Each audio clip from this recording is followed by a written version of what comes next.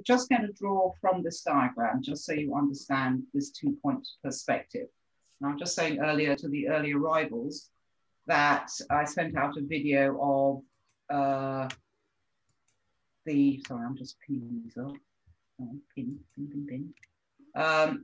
Of the one-point perspective in a room that we did last week. So I hope that was helpful.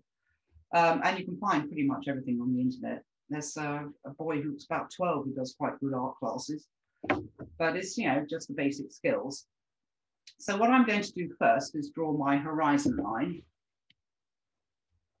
And I'm going to do that in red. Oops.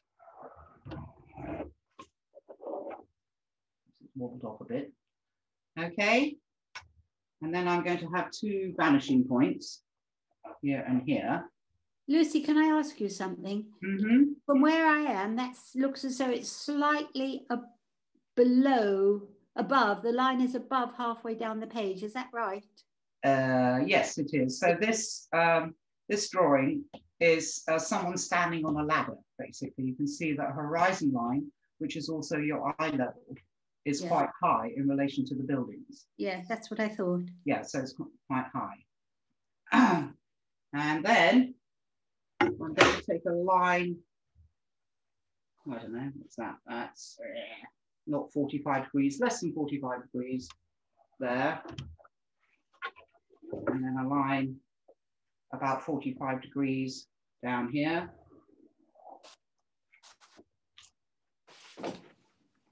Temporarily. And then again, a similar line here. Similar angle, and again, down here. Let's hope they marry up.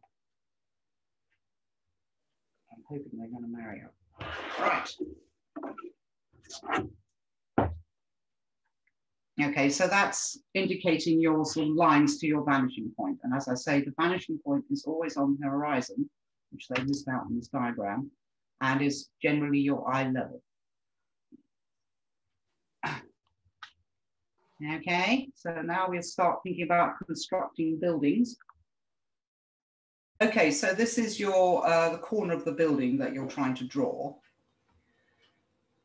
And the horizontals are generally, sorry, the verticals are generally constant. So what I'm going to do now is correct this. So that's the corner of this building here. And then I'm going to use my red. I'm going to the vanishing point and the corner of the building. And the vanishing point to the corner of the building over here. Oops. Okay. And then let's put in another bit of the building.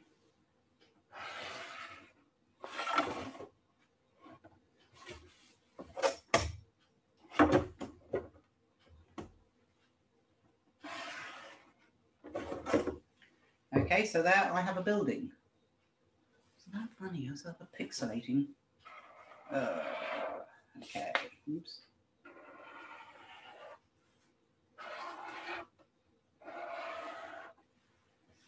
Okay, we have a building. A bit taller than one in the diagram, but never mind. And then the reason why it's so useful to know about perspective and how to use it is that the lintel of the doors and the windows will correspond to the various vanishing points. So this plane corresponds to that vanishing point.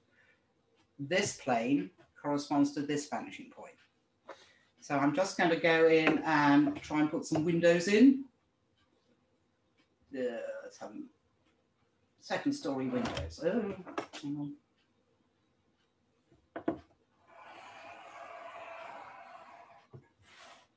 Yeah, we can call that window.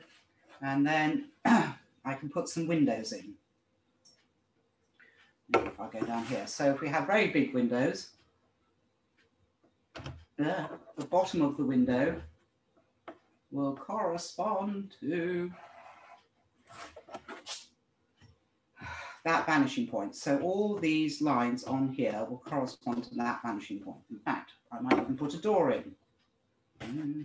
continue on with that. And then we could have a door.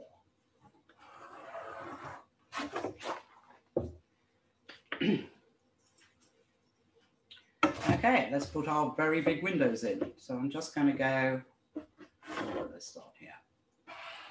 One. So that's one window.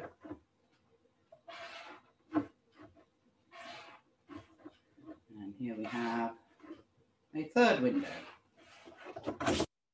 And then so those tops and bottoms of those windows are in perspective.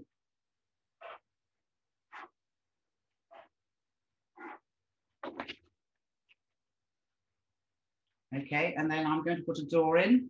Well, there is one on this side, but I'm going to do it anyway. So here. And there we have a door. Okay, and then over here, I will put another door in. Why not? There is one there after all. So again, so this plane corresponds to this vanishing point. And then I could have some smaller windows up here. Stop when you're having fun. So again, corresponding to that vanishing point.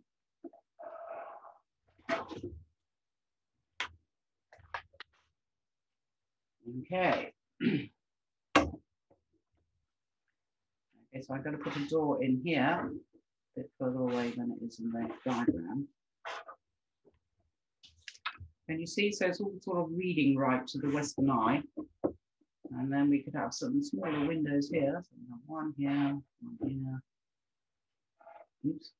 One here, one here, one here, one here.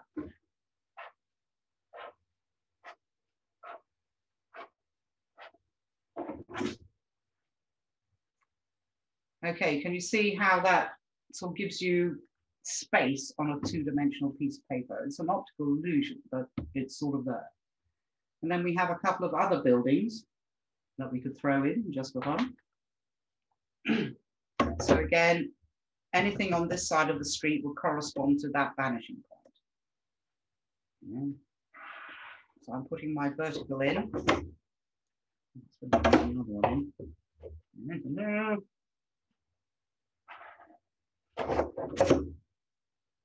So this is like that. And then this plane will correspond to that vanishing point. And I'm not, oh dear, that's where life gets complicated. So that should go like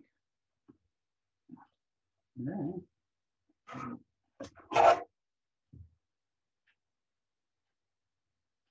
So things facing this way over here will, so this corresponds to that vanishing point. This plane here. And that plane corresponds to that vanishing point. With me so far? Yeah. I could demonstrate it a bit better on this side. So if I have a building here, make it a bit further away. So again, I'm going to put in my horizontal line. Yeah.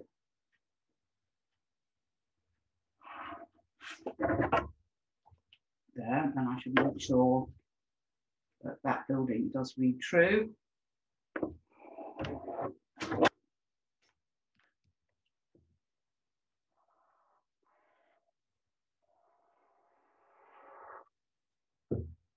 Okay, so that's this side of that building, but this side will correspond to that vanishing point. This is where it gets a bit complicated, but don't panic, it'll be fine. So that's there, and that's there.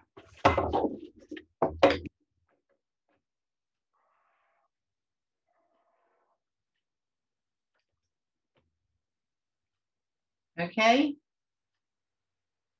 And if you can't stand perspective, just do everything flat plane elevation.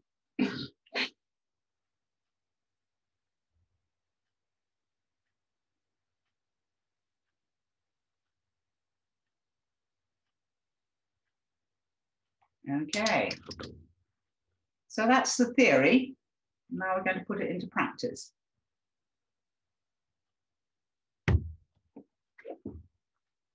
Is everybody caught up? Let's go to gallery view and have a quick butchers. So everybody caught up? Thumbs up. Yeah. Because you have, people in my class before have done this with me before.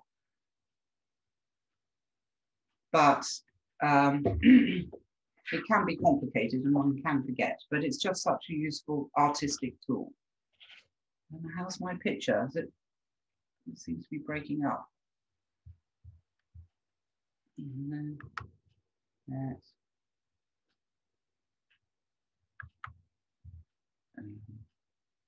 Hidden myself again. Hang on a minute. Okay, so now for our artistic project. I've been quite sneaky. I'm sort of choosing pictures that have got good vanishing points. Although this is a bit, it's not too wiggly. Often these old buildings are so wiggly, it's hard to figure out what's going on. Yeah, here. So you've all got this, have you, that you're going to be working from? Ah! Let's try that. Okay.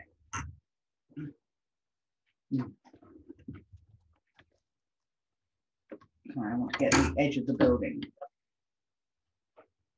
Okay, so I'm still going to use my red crayon, and I'm going to try and point out the double vanishing points in this building. Oh, look. So I suppose the horizon line, because I think the photographer was obviously a bit further down, and this is straight, honest. If I call that my horizon line, I'm hoping this will work. Okay, so that's your kind of your horizon line. So I'm going to put the corner of the building in. And I think it's quite high, so that's there.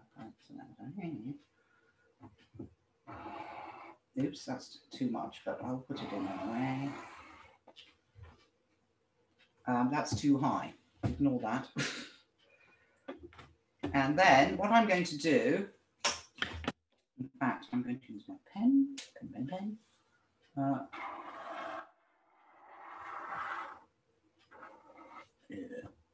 So now I don't have room for the roof, but never mind.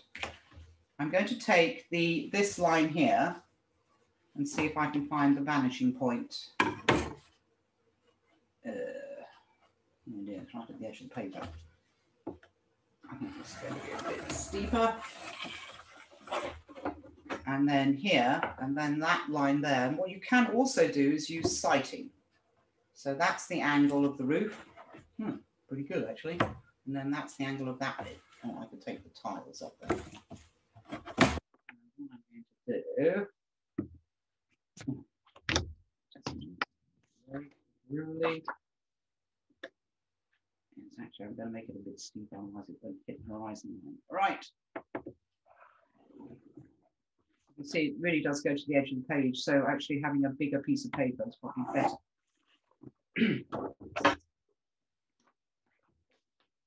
So that is supposed to be that line. I think I have done it steeper than it is, but never mind. And then just to orientate yourself, it's quite a good idea to put in your other horizontal lines. Hang on there. So in fact, this is not going to work out at all. A bit smaller.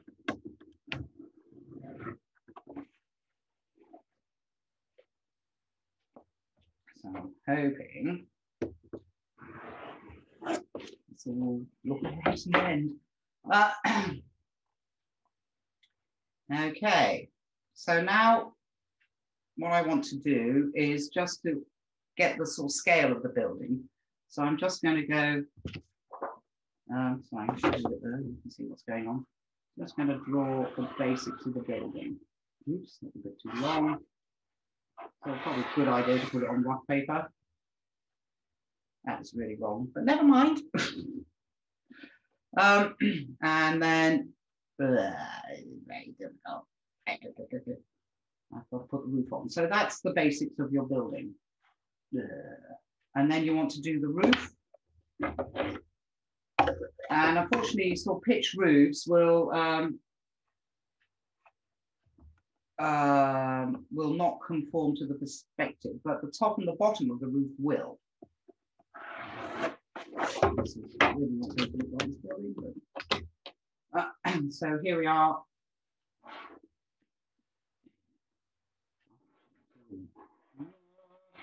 I'm making it a bit taller, but then we got something weird happening on this face. So I'm going to call that the top of the pitch roof. And then sort of try and draw in this bit. So it's kind of like that. Sort of a Sussex barn kind of there. But again, this angle should correspond to that bit. Oh. Not playing ball, really. Lucy? Yeah? I'm hopelessly lost. So am I. Two of us. So what I'm trying to do is trying to get the 2-point perspective of this building. Plus we should get the tracing paper out again. So you have here is this perspective. Remember we did the big blocks.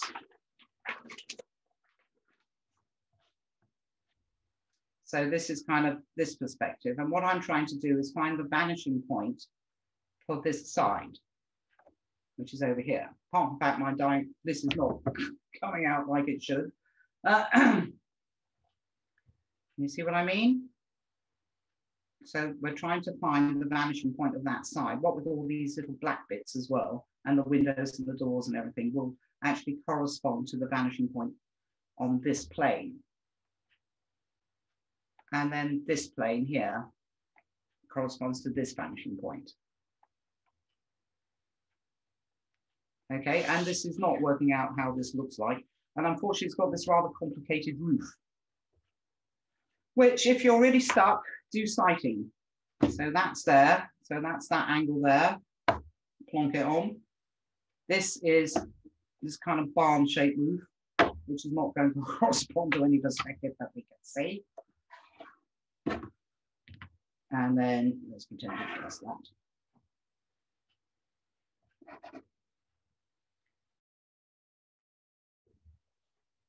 So we want some water,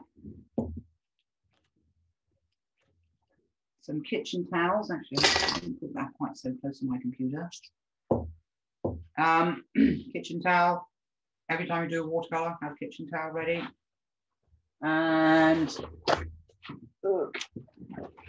my watercolors. Put here. And so probably I will use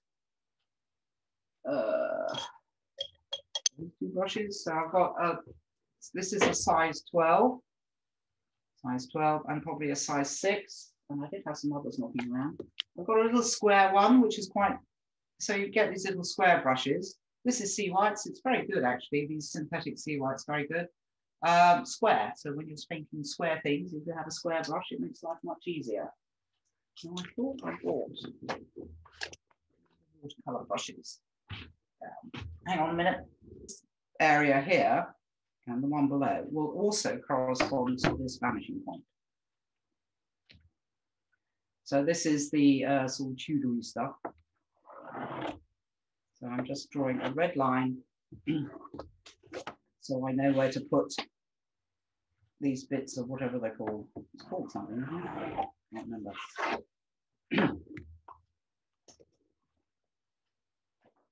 Okay, I'm just going, this is a drawing to go through the theory of how to use 2-point perspective of how to tackle this building. But what I realized is when I drew it up myself, it's quite a shallow perspective. So the vanishing point is pretty much over here. But can you see that these diminish? So just that little thing, if you get one of these lines wrong, it's just going to jar and think people think, oh, there's something wrong with that building. So I'm just going to put in the Tudory bits. Use a fat pen. Tudory bits. Okay. Okay, and then you have the bits that go downwards. I'm just using a nice big fat pen. And being handmade, they're a little bit wiggly. And then within here, you've got the windows.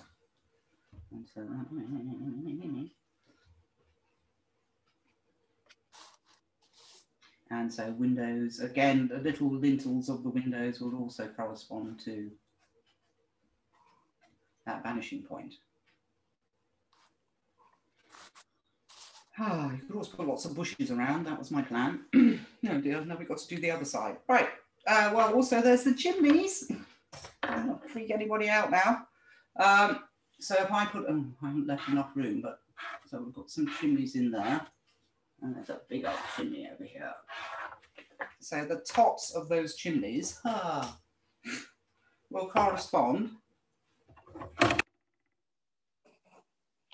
to this vanishing point.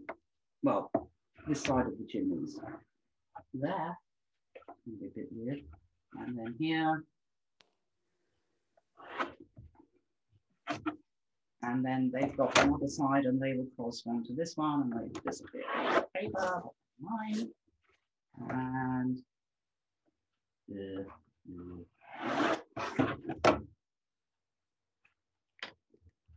so the chimneys are kind of square things. So this side of the chimney, oops, the top will go to that vanishing point. This side of the chimney, because it's the same as that side, will go to that vanishing point. So I'm persecuting the chimneys. And the same applies here. So that side goes there. And that side will go there, possibly. And again. Yeah.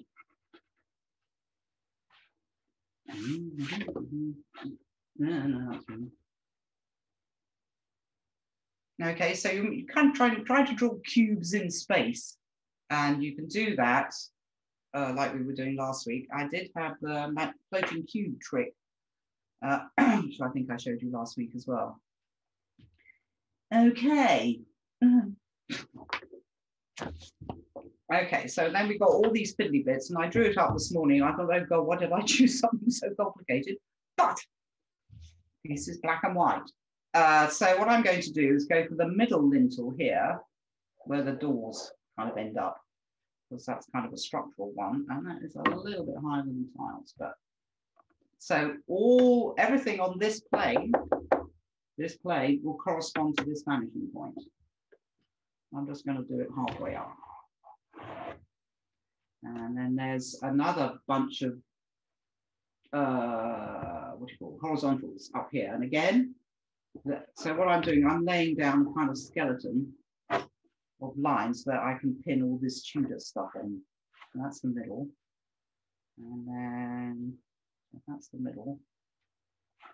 And that's there. So it's giving me a structure to work on. And then I'm going to divide it up into chunks to put a door in. And pull out the door, and then the window, and then there's a big bit, and then there's a door, and another window. So I'm hoping I can get the nice wiggly bits to match those lines. So putting a structure in like this is very useful to get your windows and doors right, but we've got the extra challenge of the extra Tudory bits. So one of the first ones I'm going to do is the middle one, and I'm going to be very clunky. I'm going to use a big pen, and I'm not going to worry about the door lintels. So that was the middle one I did, didn't I? Middle one. Okay. And then there's this one here, but that's got windows in the way, which is very annoying of it. So I think I'm just going to do this really easy. I think. I'll call that a window. I'll call that a window. Call that a window. And then I can start thinking about putting some verticals in here so I can figure out what I'm doing. So we'll call that a window, that's a window, and that's a window. Sort of, except I've brought them down too far. Never mind, okay. And then the bottom of the windows are actually a bit higher. With a thing, with a thing, with a thing. So these are the little windows.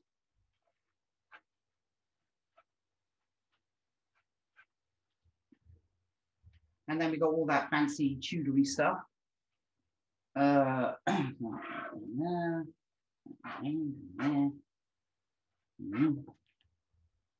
Oh, there's something going on here. Okay. And there's something going on there. I've run out of space, never mind.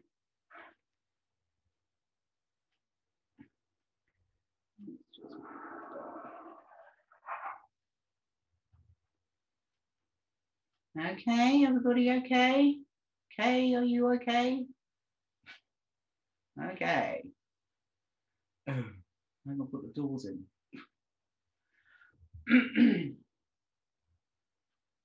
Okay, doors. I was trying to draw these lintels earlier and they're really annoying, but I suppose they will correspond to, again, where's the other door? In between the windows, so it must be here. So this little gable over the door, the bottom of the, the top of the door will correspond to that vanishing point. So let's put the doors in. All that door. And this is gone. And, oh dear. The trouble is you think, oh, that's nice and simple. But sometimes, and you really look at it, not so much. Okay. Not madly. Okay. And then, we suppose we better put the other windows in. And then there's a line, a Tudory bit. So this is a window.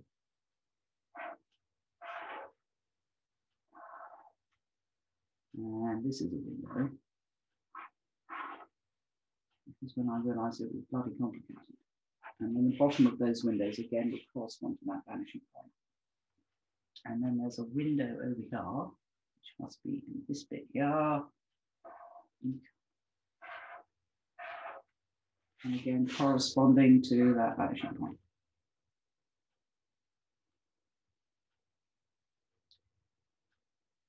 And then we have the other Tudory bits. And then this line, the center line here,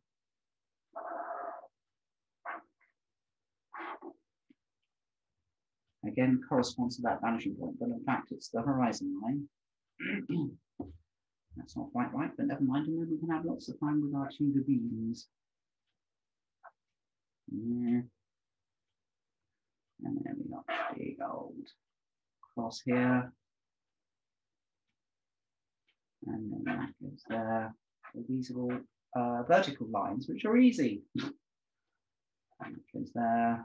Yeah, coming out here. And then we got here. And something happening here. Yeah.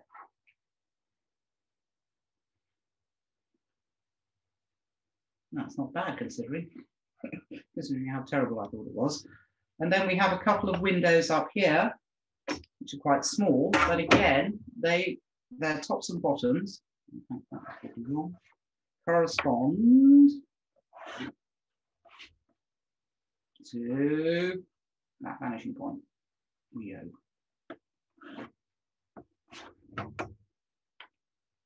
If I make a little window here, and then I can put a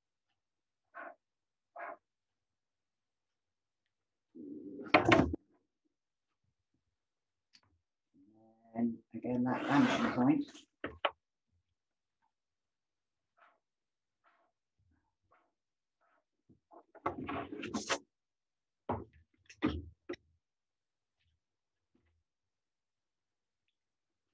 Okay.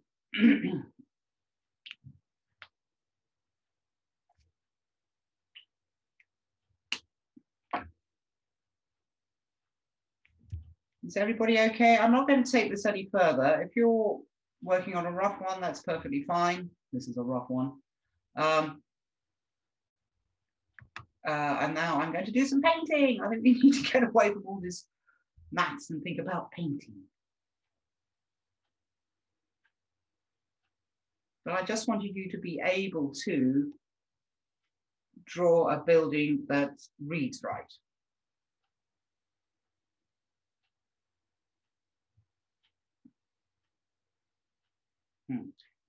One thing about pitch roofs, these will be parallel.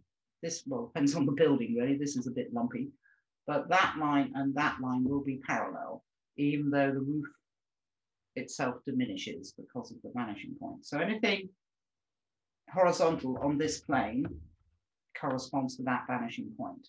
But you've got a pitch roof here and it's all difficult and different. But anything on this plane will correspond to this vanishing point.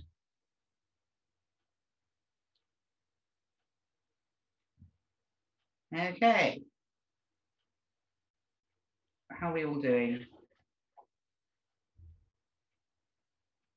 Because I'm going to cheat now. Just because I can.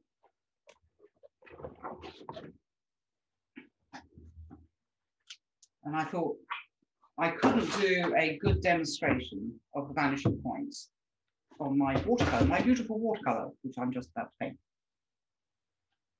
So I've drawn it up, and what I've done, this is actually cold press paper. Just a bit about equipment. No, it's hot press paper, which I don't particularly like, so I'm going to use this pad up. But what it is, it's a watercolor glue pad.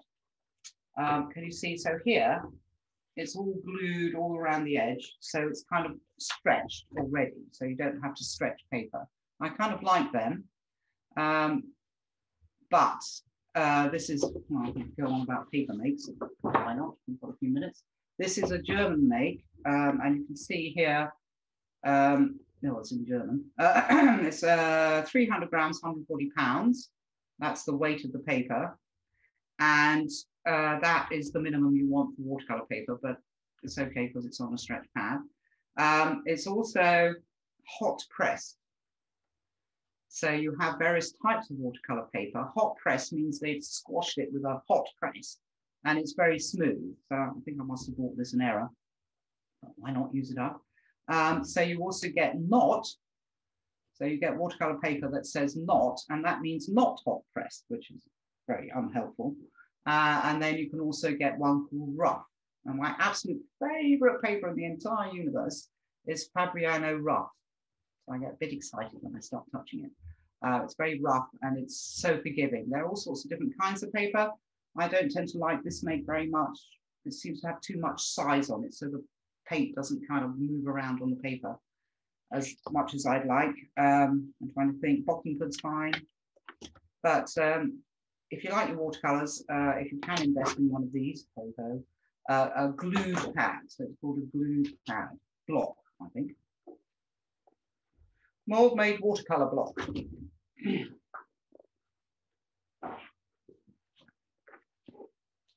Okay. So I've drawn this up. You can see I've done it actually in a blue crayon. Just so that I'm hoping it will all disappear on me. And what I'm going to do first is, in fact, just draw lines. I realise I've done it in water-soluble pencils, so they'll disappear. So this is my own problem. I'm going to use a waterproof felt tip. Is it in my pocket? No, it's not. How annoying.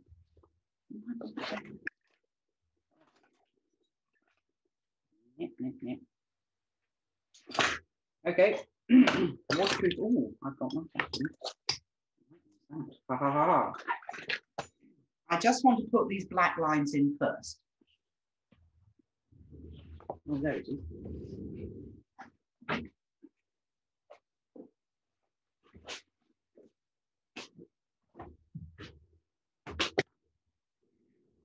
So with this one, because it's a Tudery building, I wouldn't use the water-soluble pen because it will end up a terrible mess. So here, I want to use my waterproof pen. Hang on, I'm just pinning myself again. Right. So I've got a 0.8, and I just want to get all the black bits pinned down so I know where I am. And then I'm going to go on and actually use watercolor. So, okay, we're going to do some painting with paint. So I'm just going to go in here, and I'm going to do it freehand because if you use a ruler, all your lines become a bit dead. So I'm just pretty much going over my outline, and then I'm going to color it in. Oh, it's got a wonky roof.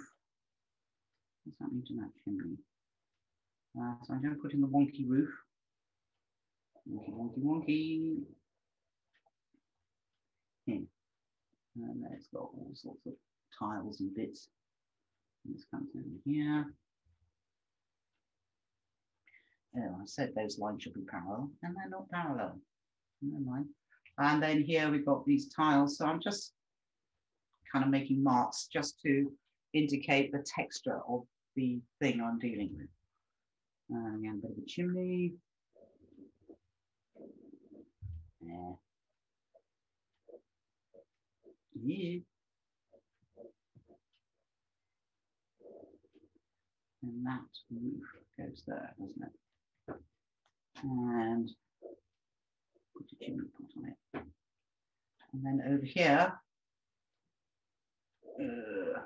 down, yeah.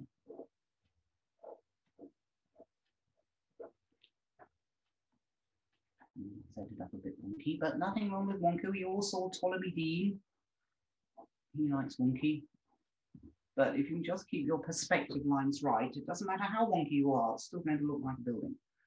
And then again here, so that's that bit. And then I'm just looking at various details. I think there's a drain pipe here, or there's some sort of eave happening. So I just want to put in my back. That's wonked off. My horizontals and verticals. And I did have a lot of problem with this side when I was drawing this up. I think I've got it sort of right. So let's put in that. And we can't really see what's going on there, but then it's got this kind of barn-shaped roof. We're just going to pretend we can see it. And then what I'm going to do sneakily is actually transfer to a bigger black pen, and I'm just going to put in my Tudery beams. And yeah, this is going to take ages. So there's some Tudery beams. Quite nice, but it is going to take ages. So I'm just going to crack on with this pen, and I can boost them up later. Oops, I just smudged it, but never mind. It could be rusticness. Ah. And then within here is this little window. So what I'm going to do is actually use a pencil just to put in my two halves of the window. And what you can do, 1, 2, 3, 1, 2, 3. So if you put in a little guide for the window panes, just as lines, and then when you come in with a pen, you can actually just use those pencil lines as guides for a bigger, blockier thing, as it were. So this, again, you're giving yourself structure, you hope, to put in your window panes, rather than thinking you just do these squares, getting them to marry up. It's going to be hard anyway. So again, letting go, oh dear, that went wrong. Lucy. Window up here. I hope those lines are right. I'm not convinced they are, but let's do it anyway. And again, I can just put in these pencil lines and draw around my window panes. If I was neater. Half out Ptolemy Dean. Yeah, that's wrong. Never mind. And again here. So this is pretty much like that. So I just put a line for, I don't know what you call them, things that hold window glass in my window panes. And I hope my guidelines are reading right. So I've got the window panes there. Ah.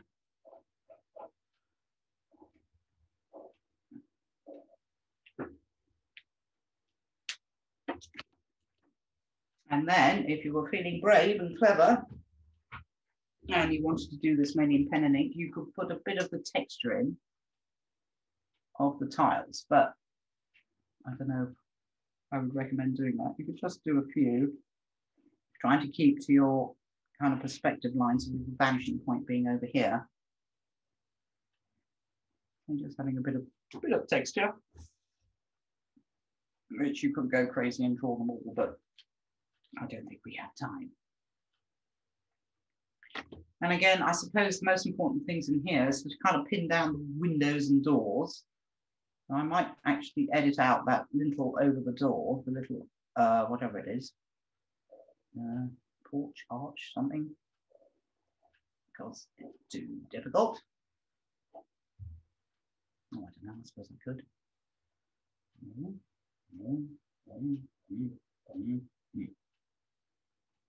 I want to put the doors in because they're kind of the main features of the house. And then I've got a window up here. But the bottom and the top of the window will correspond to your vanishing points. Window there, and I've already put in my little marks for the window panes. So I'm just going to draw around them.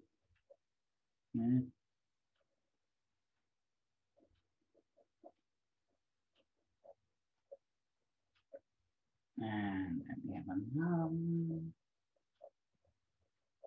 and this goes down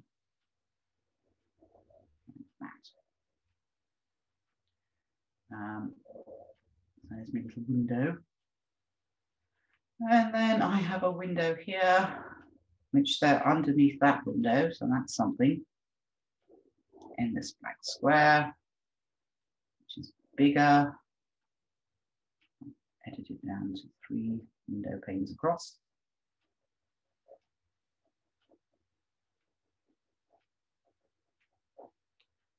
And then actually that comes in. And that comes in a bit.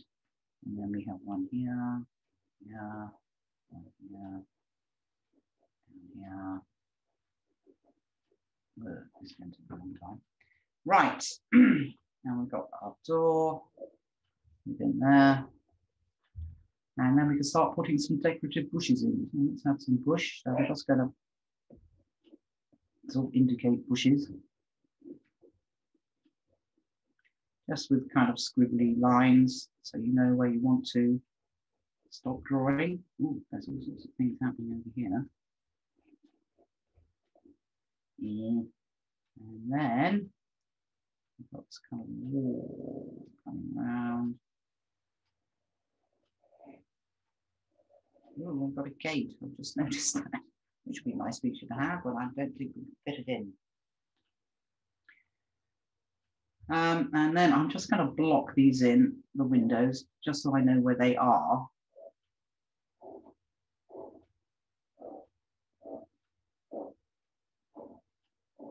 Oops.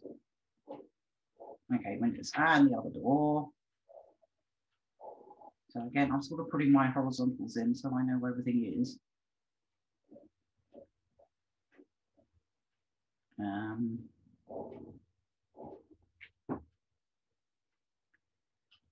then, here we are. So I'm going to go the central line like I did on this one. So I'm doing the central line. I'm hoping that corresponds to the right vanishing point.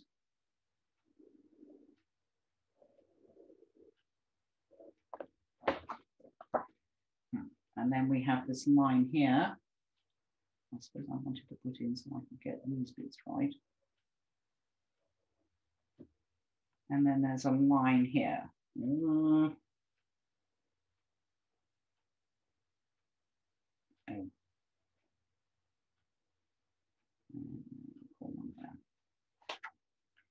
Now I'm just going to look at the pattern of the tubuliness of it all.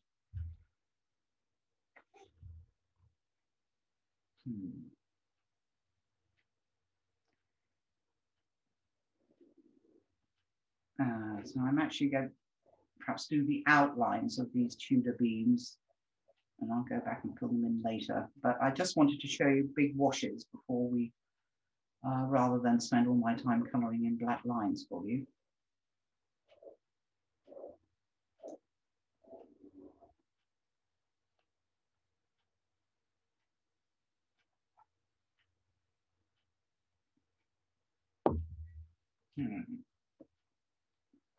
I think this is wrong. But yes, lean back from your work and have a look. That's all right, I suppose. Yes. So I'm just outlining it and hoping to colour it in later. Yeah.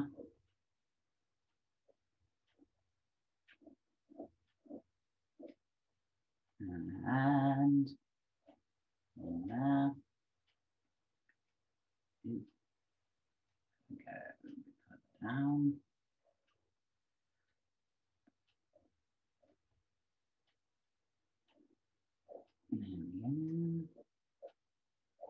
Therapeutic. It sort of becomes mental knitting. I think pen and ink can really do that because you have to do a lot of drawing rather than painting. You can actually cover a large area quite quickly.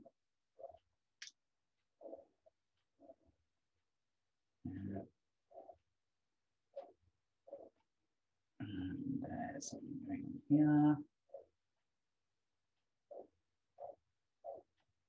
Tall and skinny, and there's a window. And then, oh look, they're nice and lumpy. And then here,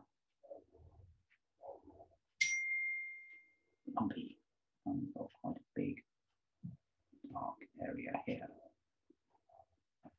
So I kind of like pen and ink and wash. It does become sort of like colouring in, which I'm now going to think about starting. And I'm going to refer also to that picture I sent through of Liam Farrell. So I'm actually going to leave some white space around here, I think. But over here, we've got someone else's garden. What's that doing? Oh, it's getting covered by bushes. And then, what's going on? And we've got this nice texture of a wall, which for flint, and goodness knows we have enough flint around here, you can't just wiggle around, really. I'm just wiggling around, give it a bit of texture. And then we've got someone's garden. And then got a bit of a brick wall. I think I might leave that actually, make that white space. So we're going to do something called a vignette, when you don't paint the whole thing, which is all good. It's got a bit of a wonk on it, hasn't it? Oh, let's try and unwonk that a bit.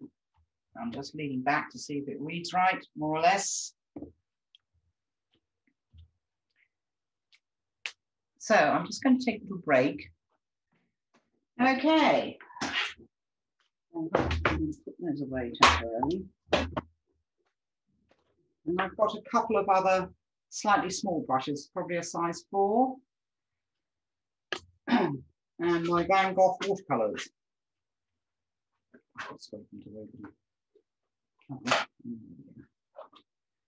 These are the bigger set of the Van Goghs, 24, which is very good. Big fan of these now. I've just got a spare little palette for mixing. So in an ideal world, I'd rub out all this stuff, but I think this paper is so odd. It's actually being, I'm not used to this kind of paper. It's actually being affected by the rubber. So I'm going to hope that the watercolor crayon I drew with will actually dissolve into it. So first things first, I'm going to put on big washes.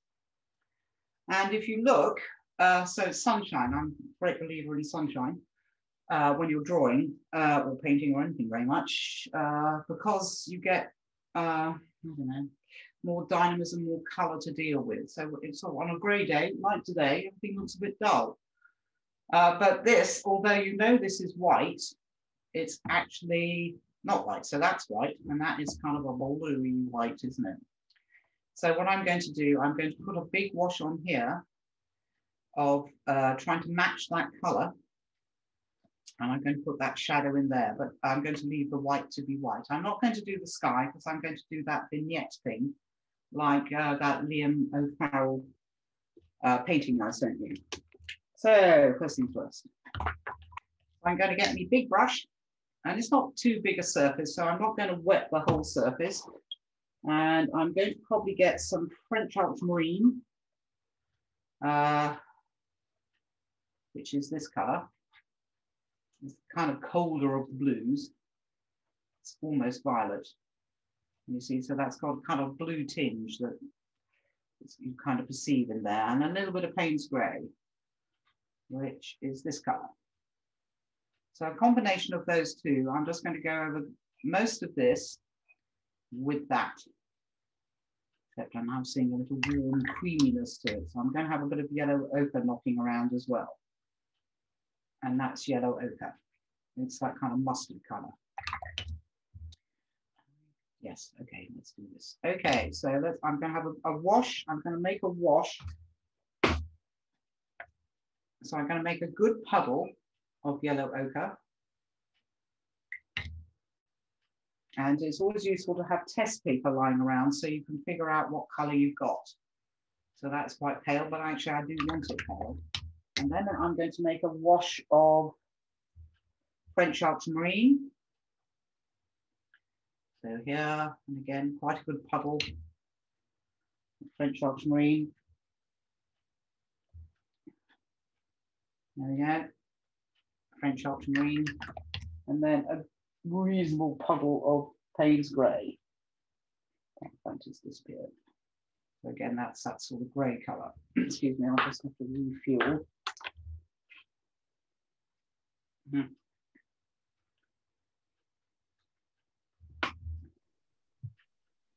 Okay. So again, Payne's Grey. And again, I want to test that colour. A bit dark. So I'm just going to add a little bit more water to it. And in fact, and so get your big brush, the first thing I'm going to do is use my medium-sized brush and mix up some of the French ultramarine and Payne's Grey. And just put in this shadow here. Something on my brush. Okay, so I'm just going to go straight across and put in that shadow.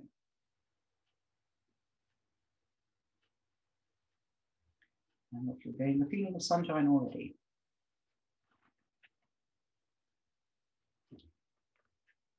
Okay, yes, I'm going to be brave. I'm going to leave it that dark. Because when you're painting on white, it's quite hard to judge sometimes the tones, how the tones are going to react when you're painting more and more colours on your piece of paper.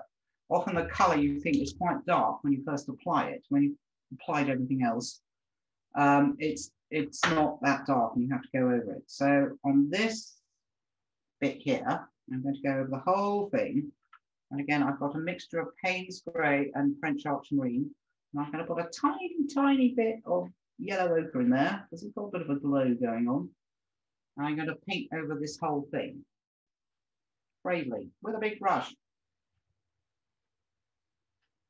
So I'm just going over here, trying to keep the paint moving and keeping it wet all over the place. This is why you use a really big brush, because you want everything to not dry.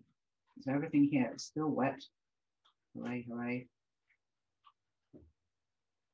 Ew, is that a bit dark? No, have the courage of your convictions. I'm just gonna, now I want to paint now. I'm just gonna put some yellow ochre in there.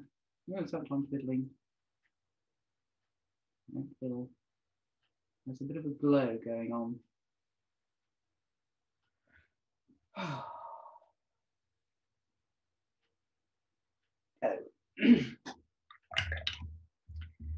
And having just said all that, I have this terrible urge to blot some of it off, but I will have my courage and my convictions. I'm just going to have to put here.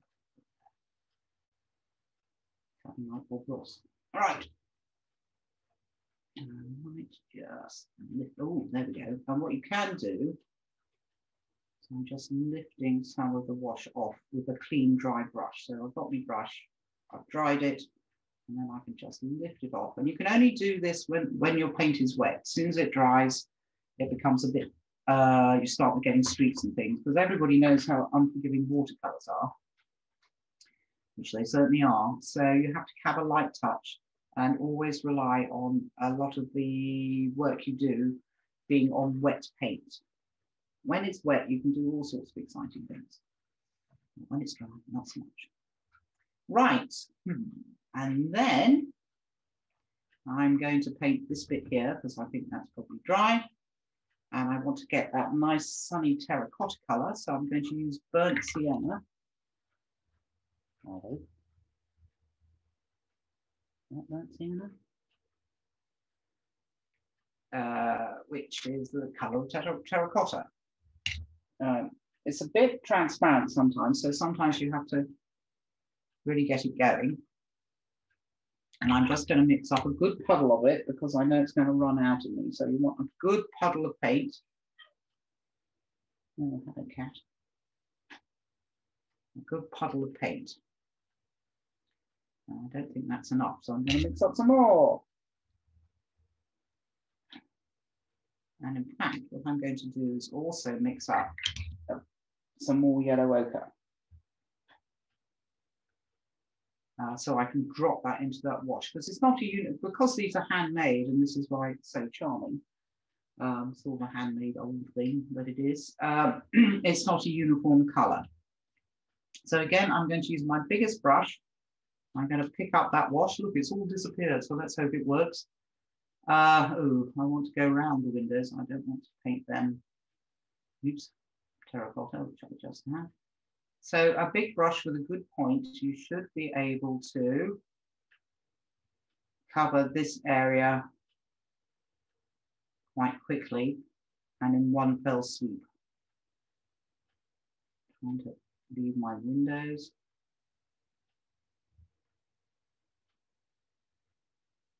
And then I'm going to, oh, I can't resist it. I always like to do this with watercolors. We've actually dropped something else in while it's still wet. I'm just going to pick up a little bit more burnt sienna and drop that in some places. You see, so I'm getting a nice wet in wet effect going on there. Get some texture. Yeah. Then I'm just going to pick up some yellow ochre. I just want to pop some yellow. Whoa. Because I'm painting vertically, and this is rather wet. Oh, I rather like it actually. I'm getting some weird and wonderful shapes appearing, but let's have the courage of my convictions.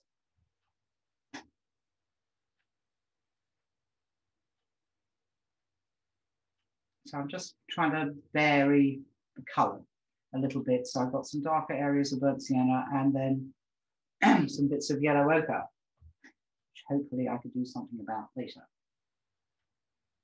Okay.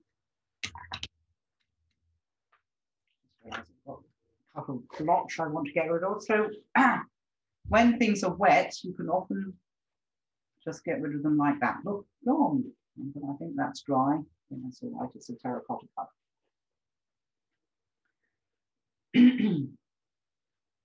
Okay.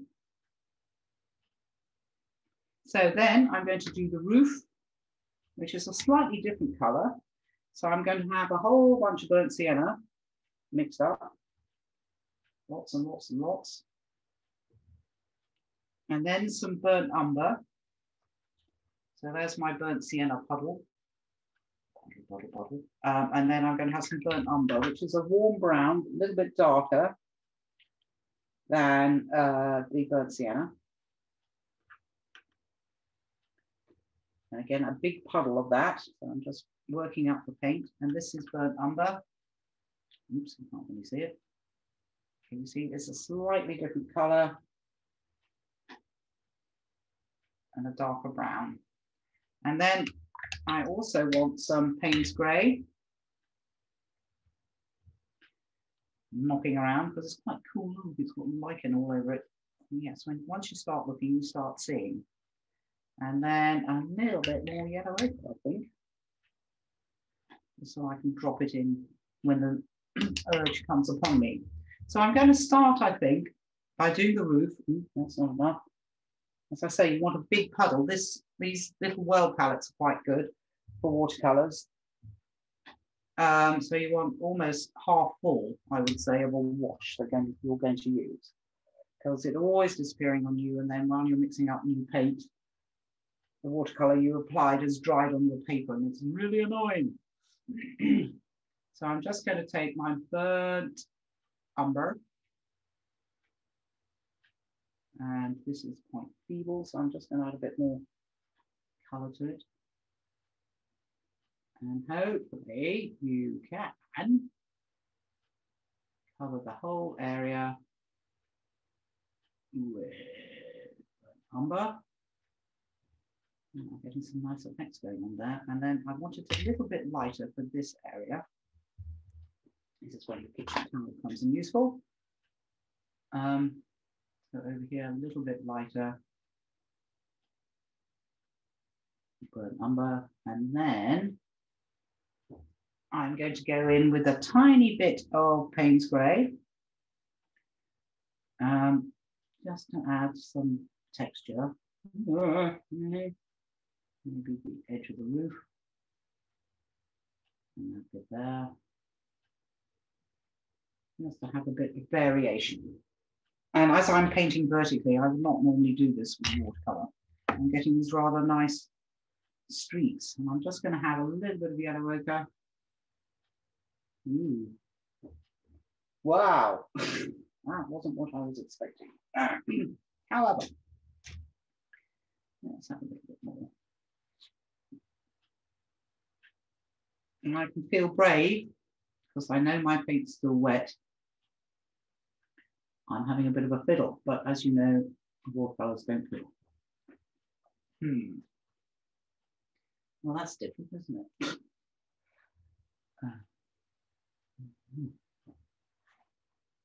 Okay, I suppose while we're here, we could do those chimneys, but I'm going to use burnt sienna for that. So that's the terracotta one, this one here.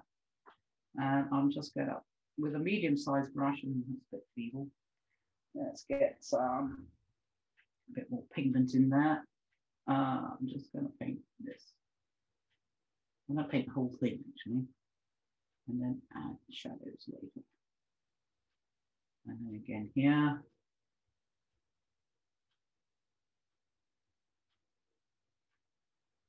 And this is pretty much like colouring in, which I'm not doing a terribly good job.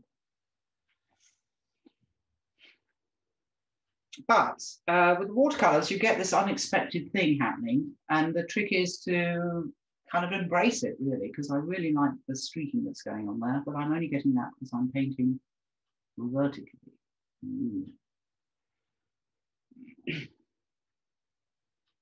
Okay. Well, as this is all wet now, what I'm going to do is actually paint my bushes. And as I said, I wanted to do it in the style of that artist. So to not have to cover the whole paper. So we're going to have some decorative bushes of various shades of green. And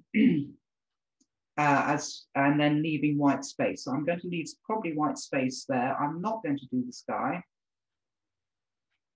I might put that building in though. Because of the bush across it. Yeah. Okay. So this building has also got this vanishing point problem, but you can see the sort of tiles or the bricks in the flint work are doing that, and that's got a very extreme vanishing point. But there's one going on there too, so I'm not going to put that in. And then just add the decorativeness of it all. But okay, let's do our green. So in this nice set, I've got something called sap green, which is always a good starting point for doing greens. Which it may take a while to get them going there. So I'm going to have some sap green mixed up, which is that very nice bright green. But you have to excuse me for a while I mix up the paint. So that's a good basis generally for greeniness, the sap green. But then again, we've got this dark green, this viridian color, or phthalo green, they're very similar, which is that mad blue color. And you say, whoa, bloody hell. That is a mad blue color. And I want some of that mixed up because I'm going to add some burnt umber to that to calm it down a bit. What's that sepia? So, umber. Okay, so that was that before I added burnt umber, and this is the combination of the two. And you can see it's much more normal now. So that is a good thing for your shadows of your bushes. But with all this lovely sunlit foliage, there's a lot of yellow in there. And if I was using my proper paints, I'd probably use something called green gold, but I'm just going to have some yellow knocking around in my palette. Yellow, yellow, yellow. In fact, it's come out green. Because I didn't have a clean brush, my green is now yellow, and my yellow is now green, so that's actually pretty good. So if I was going to paint this foliage here in their front garden, I would probably use a bigger brush. Okay. Sorry, I'm just getting some more yellow going on. That's what I want. Maybe a little tiny bit of sap green. Yeah, no. No, that all went horribly wrong. So I'm just going to get some more yellow going on. So I'm using both yellows. I've got a lemon yellow and a cadmium yellow, I think, here. Lemon yellow is too cool, and cadmium generally works quite well. So I've got this yellow. So what I'm going to do first is paint the sunny bits, this lovely bright yellow.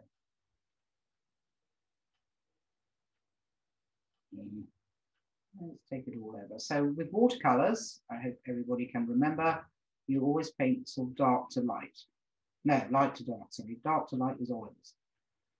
So I'm just creating this vignette, I hope.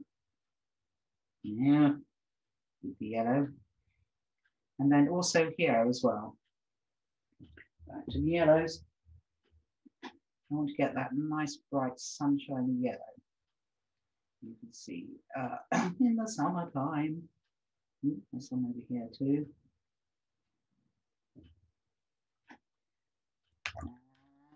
And then I'm going to go into the greens. So mainly sap green, I think, just to keep it bright and sunshiny here. So actually these are all blending because they're wet, which I always like. And I'm just going to leave that off there. And again, some sap green over here. I'm just going to switch to a smaller brush so I can get more pigment knocking around. And there we are. Here. And over here. You can wait for these to dry in between, which is often quite a good idea. So you get crisper lines, but you see, so I've got that nice bright yellow, and now I'm working in some slightly darker green and the sap green. And then over here, this is all in shadow. So what I want is that dark green I mixed up. So that's the viridian and the burnt umber. If I go in there, oh, it's all going to bit madly. And you see, so you're getting that nice sort of 3 tones of greens that you can deal with. So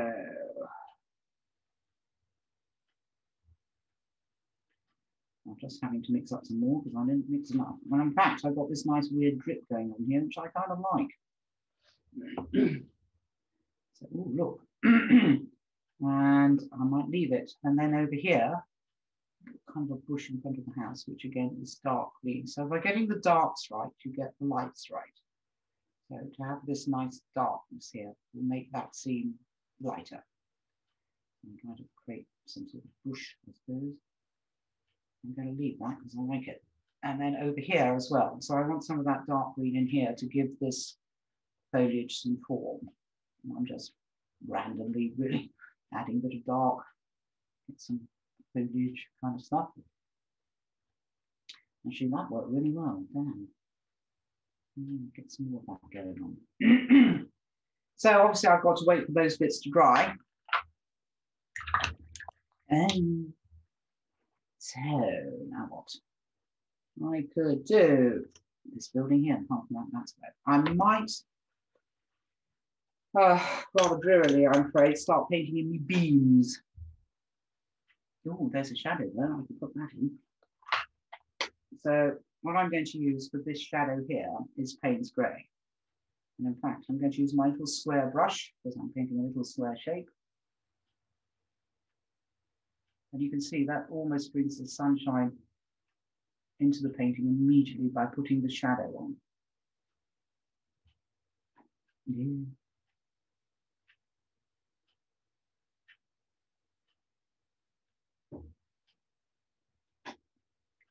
And then I think I need a bit more shadow over there. So it is a work in progress. So I'm just mixing my brown and my Payne's Grey. So to get the contrast between this light and this dark, so I'm just going to go in there and add, this wash is now dry, so I can put another wash on top. Oh, there we go, that's getting the sunshine in it. So this is Payne's Grey and Burnt Umber, which I'll now turn green.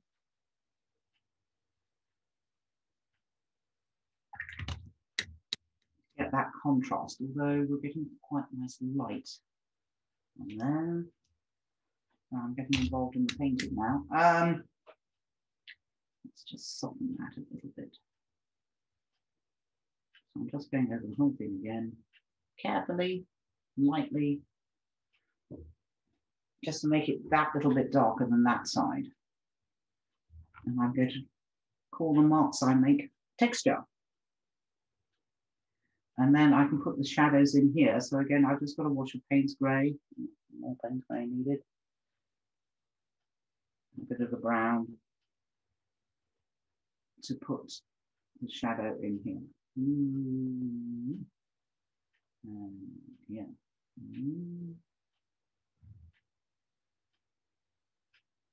Maybe that's a bit too much Payne's Grey. But yes, the sun comes out. I'm just going to put a little darker there.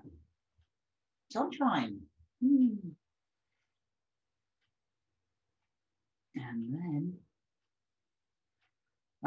so I just, so we painted the whole chimney coloured, and then I've just used the Payne's Grey to create shadow, with the Payne's Grey and brown to create shadow.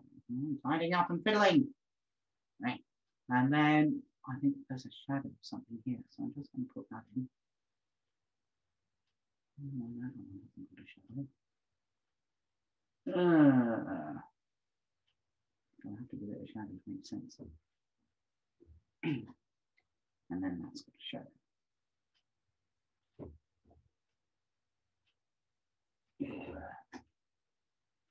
I'm having a fiddle, which is always bad. But I'm just going to leave that now. But by changing the tones of these two colours, hopefully I've made it seem like it's sunny now. And then I just want to have a quick wash here. I'm not going to do too much detail on that building, but I just sort of want it there. So I've just got a quick sort of flinty coloured. This is E-Local Flint. So this is Payne's Grey and Yellow Ochre. I don't know if that's too dark. So I'm just going to add some water to it and see what happens. Yeah.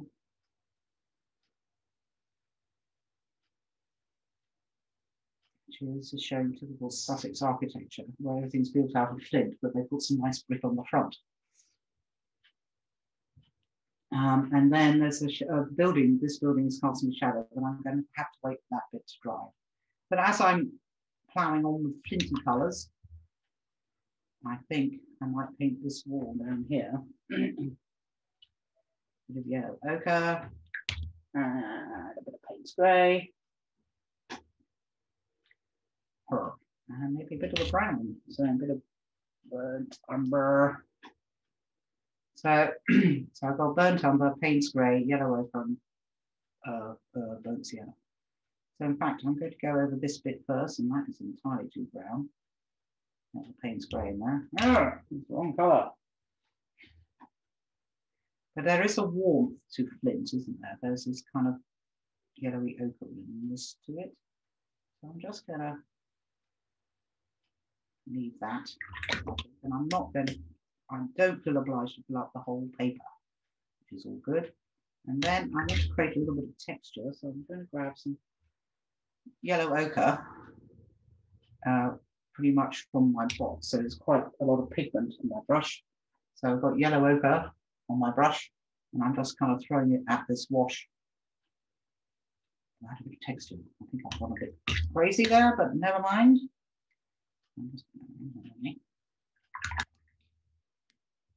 And then we have sort of the flint wall in sunshine. So I'm just going to use yellow ochre here, I think. Catch the top of the wall, apart from that, that's still wet.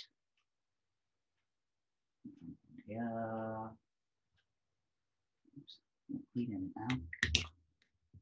it now. I've got this great yellow drip threatening me, and great green drip. I'm just going to take that away. But here, I didn't mind this being wet and that, so it kind of softens the line just there. And then I just want a little texture going on there, which didn't work. I'm just going to drop in. So this is wet wash, and I'm just dropping in some colours. This is lots of fun. So what I like to do with watercolour nowadays is do this wet and wet action.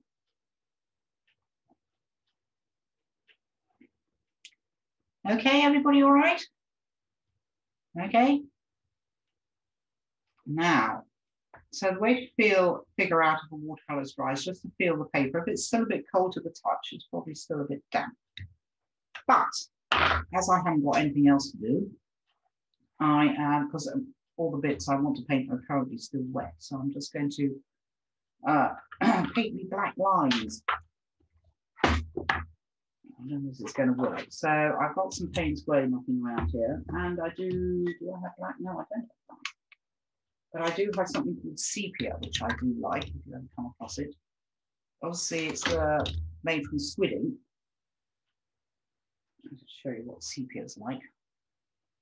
Can you see? So it's so that's burnt umber, which is the one they usually give you, which got kind of gingery glow underneath it. This is sepia, which is a much cooler brown. So in fact, I'm going to mix sepia and Payne's grey. So it's not completely dead black, or dead grey. And I'm going to use my little square brush and hope and paint the Tudory bits. In fact, I'm going to go thicker, I think. It's a bit feeble. A bit on the thick side. Yeah, and then there's a bit black line under there. So this is where the colouring in comes in. And I like these square brushes because you can get the square line, obviously, which I had a smaller one, but you can also get a kind of fine line as well. So square brushes are always good. Take that down. And put that there. I'm quite glad I didn't do it all in pen, because that would have been very I don't know, stark. So having the paint and having the wash vary a bit. I think it's quite nice. Well, I think there's another little line here. Look, which I'm getting wrong. Never mind. Okay, so I'm just waiting for some of these areas to dry. And I'm going to crack on. So there's quite a dark area under the roof.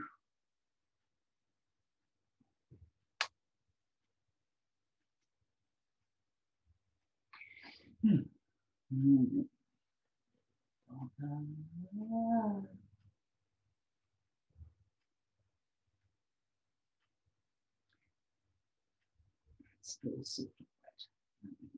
Yeah. This is the colouring, the colouring in bit, which is no bad thing.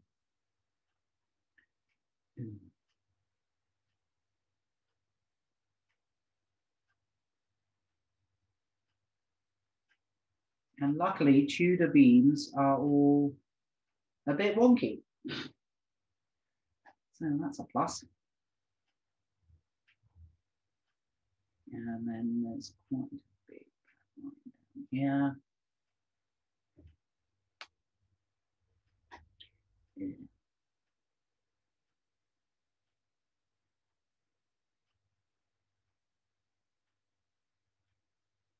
Oops. It was a wonky beam. And then there's this here.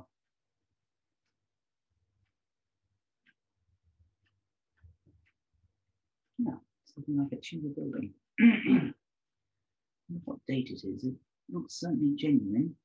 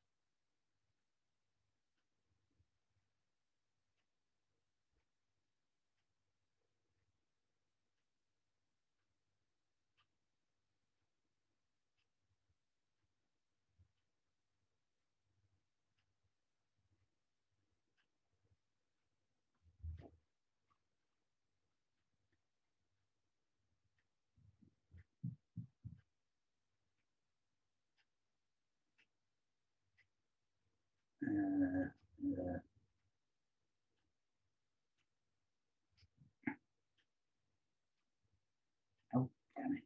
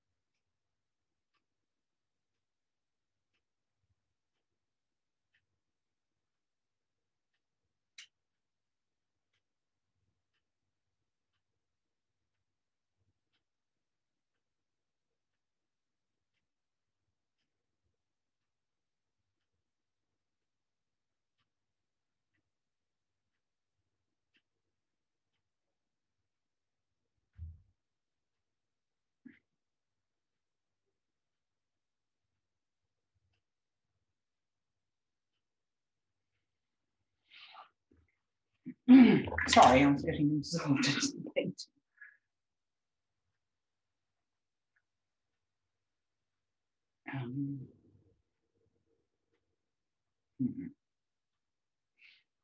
I'm just going to get some fresh water.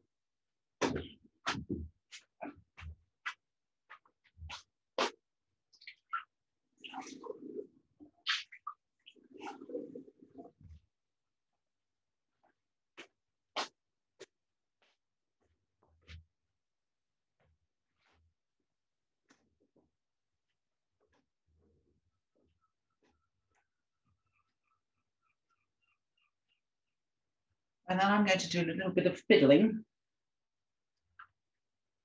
I just want to add a little bit of interest to this building here, although I'm not going to paint it all. The roof looks a bit odd, so I'm just going to give it a bit of terracotta. I think. I want some more pigment in there. And there we go.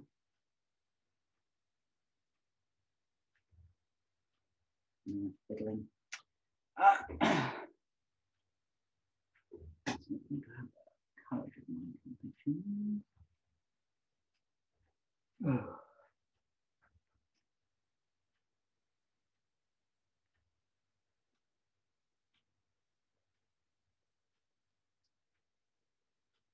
Well, I'll teach you to fiddle. Right, you're all beavering away. This is all good. I was just going to do some finishing touches because this is dry now, I hope. And I just want to get this shadow in here and maybe make this bush a bit darker. So that again gives you more sunshine. But I actually kept this strip because I rather like it. This wet and wet action went very well. I like that, and that worked well. So I'm just going to leave those. I think I don't want to overwork anything. But let's put that shadow in. What shall I do? I'll do the shadow first. So I'm going to have a bit of Payne's grey. Just want to test and see what it's like. That'll probably do. And I just want to get that shadow in there. It's just a straight line. And I don't want to depress everybody, but light also follows perspective rules. So if you imagine you're in a sort of a grand room with wonderful Regency windows and the sun's coming in, the sunlight on the floor, the pattern of sunlight on the floor will actually correspond to perspective rules. So to do the windows, in an ideal world, you'd have a small square brush, which I don't seem to have. But I do have a small brush. I'm just going to pick up some Payne's grey and just go in here. But windows themselves will cast shadows. So once you start looking at them, you will see how they work. So I'm just going to go in there and add the darkness there.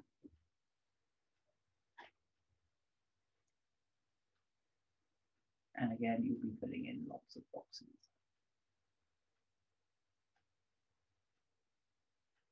I'm not going to do this one, I suppose.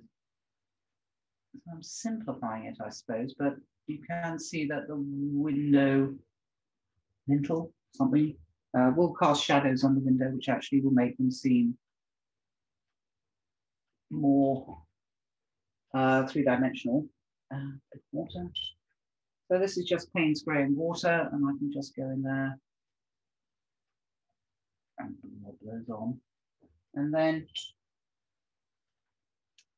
I'm going to have a bit of grey. So if I should just, if you look at these windows, there's light and shade going on. So I've got a little bit of shadow there and shadow here. Not so much over here, but if you start looking at the sort of three-dimensional sort of windows, you will see that they're not just like squares. So apart from that bush, get some really, this darkness of this bush, I would say I have finished. I'm just tootling around. So sometimes when you're sort of drawing from references or even from real life, you can get really hidebound with all the detail, but I would say simplify. Okay, and nothing wrong with plagiarism. So plagiarize that artist just to keep it simple, and you're getting this really nice effect. You get these really nice shapes.